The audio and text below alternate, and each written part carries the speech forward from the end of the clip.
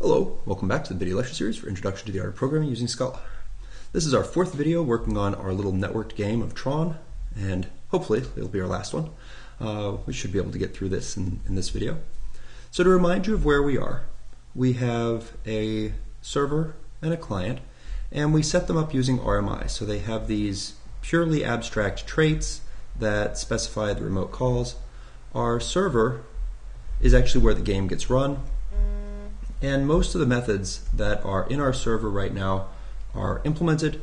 There is just one little thing that's missing where we check if the players are dead. So right now when we run this, to remind you of where we were, if we run the server, it just runs, no real output from it. We run the first client, pops up a window, and our client prints out what number they are. So this is player 0.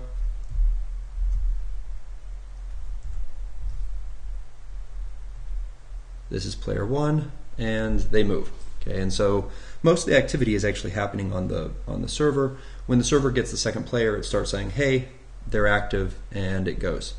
However, the game doesn't really work in the sense that no one can win.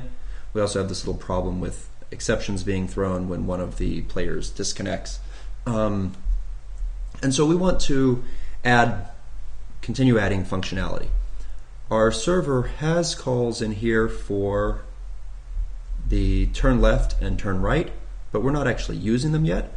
We would have to be getting key presses. So let's go ahead and let's add that in here. I want to I'm going to listen to two things: mouse clicks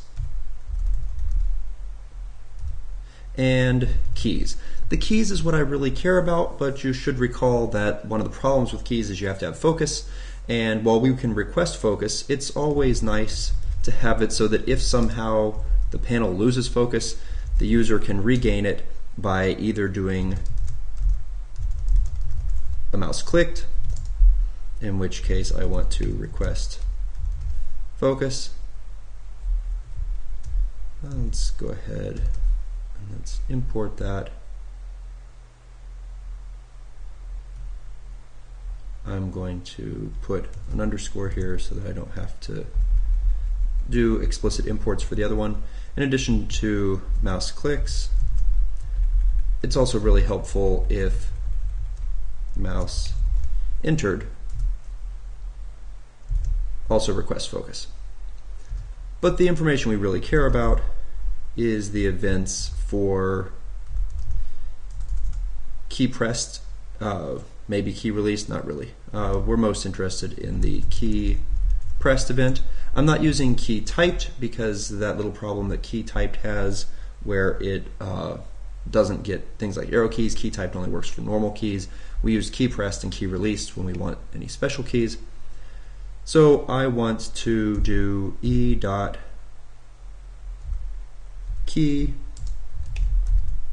match on some cases here. One case would be key.up, in which case they have, actually no, we're just going to do a left and a right. Left goes to send server dot, is it called server in here? Let's check this. Oh, and where do we have the server? Indeed, we have the server out here.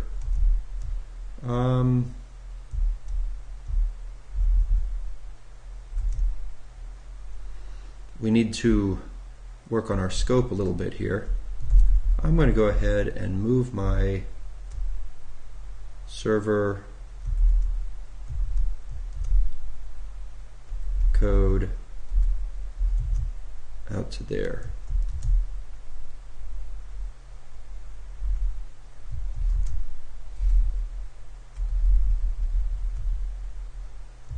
So now server dot turn left, and this is our player number, which is why I also had to move player number out to that scope.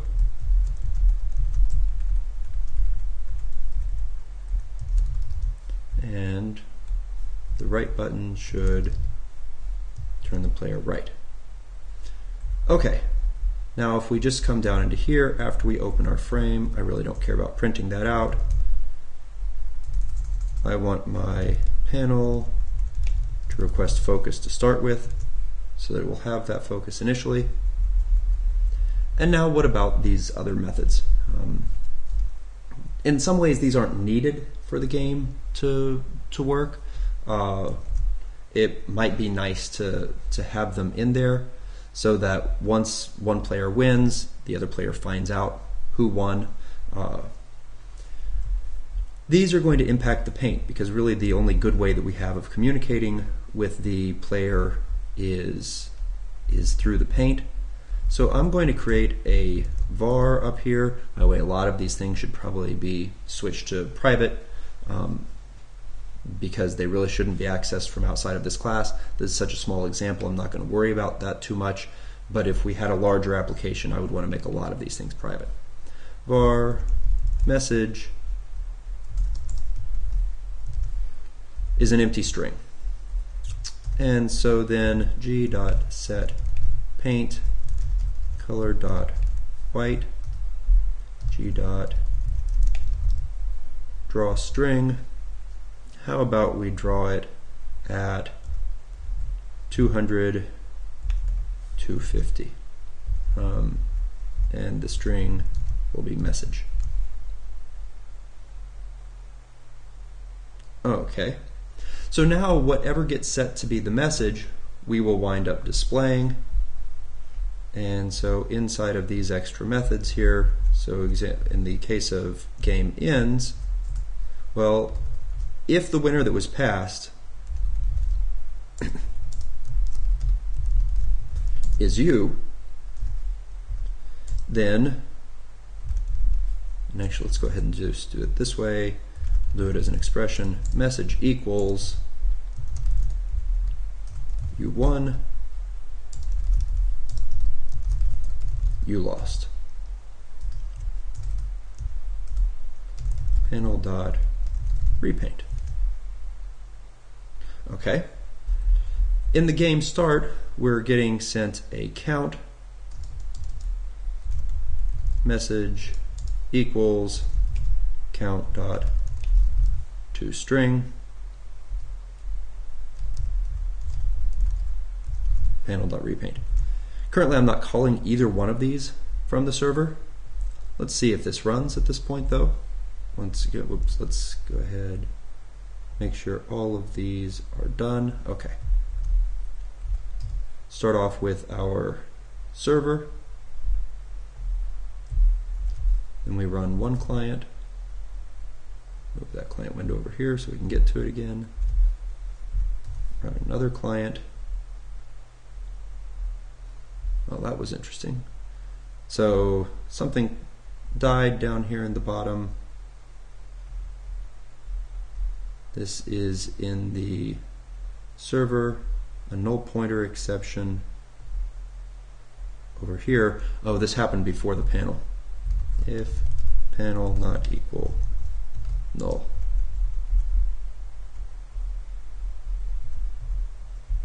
And the way this works, it technically is possible as soon as we've connected to the server, it's possible for the server to start sending us messages. And so even before we manage to get a window open or even create the panels. Okay. Close, close, run this, come to the client, run one client,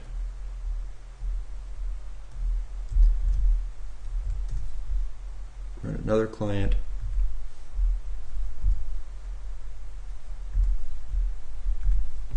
and so I can turn. We can move around. We still don't die. Okay, so the blue can go right through the red and we don't have a problem. This 0 here is interesting. How about we go ahead and inside of the take step we set the message to 0 or to blank.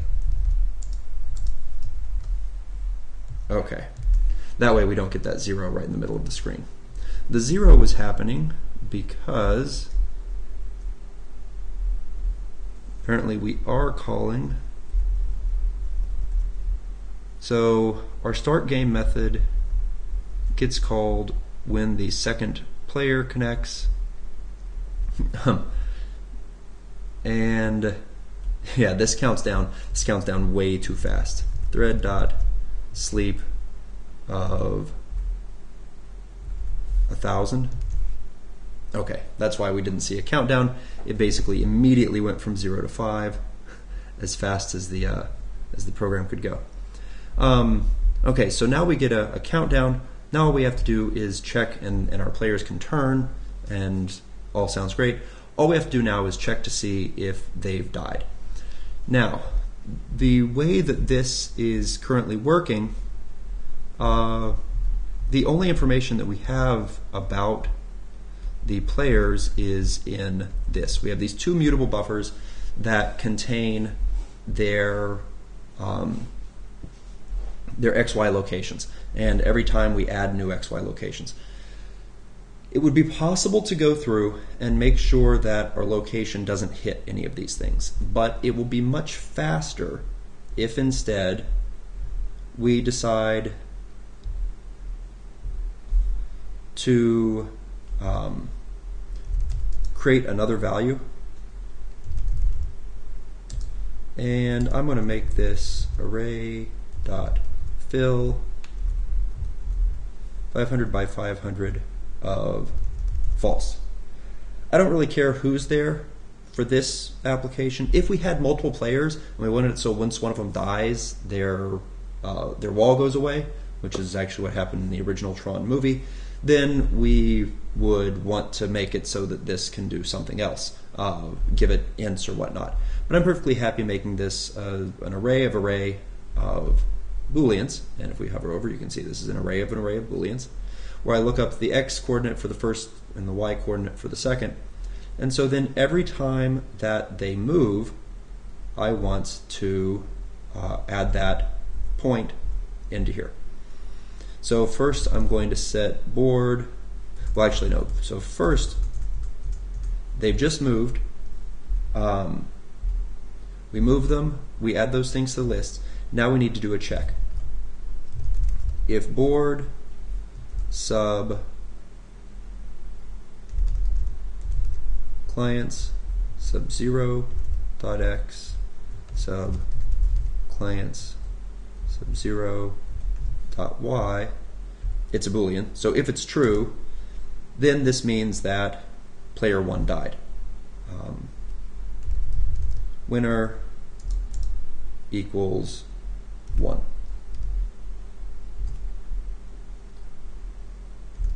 Else if, and we'll do the same thing,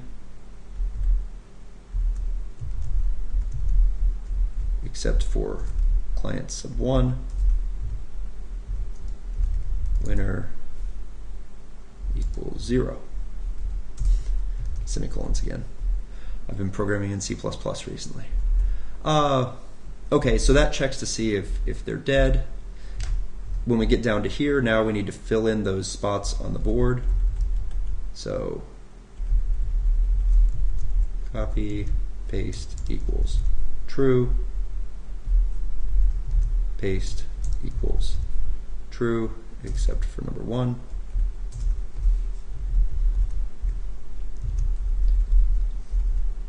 And we send each one the winner when the winner is not less than 0. Okay. One problem with this. What happens if they go out of bounds? Well, right now if you go out of bounds, this crashes.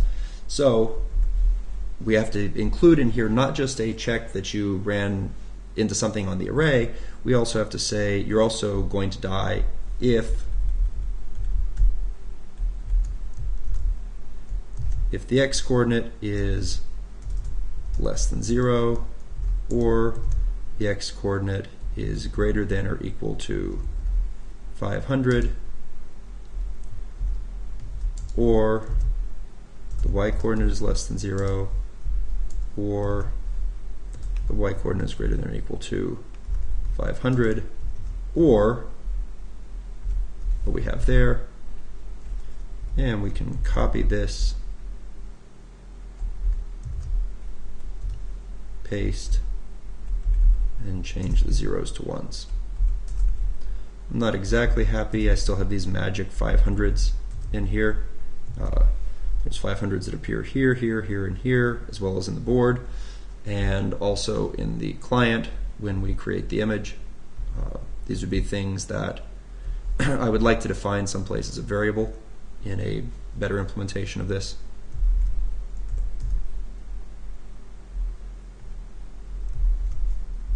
Start up one client.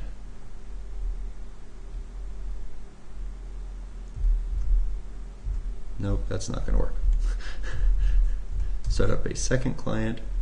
5, 4, 3, 2, 1, 0, go. Okay. So there's the red.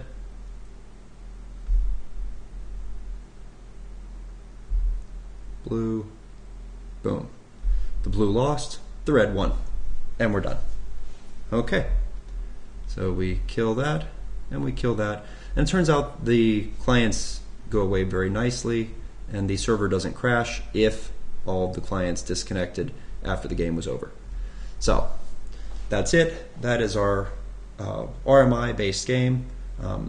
There are lots of things in here that we could do for making it so that the code was more robust if people disconnected, and it handled that situation better, but we're not going to focus on that now. Hopefully through this example you've seen how we can use RMI to set up communication between two machines and to do something similar to playing a game, which you can extend to all other types of applications.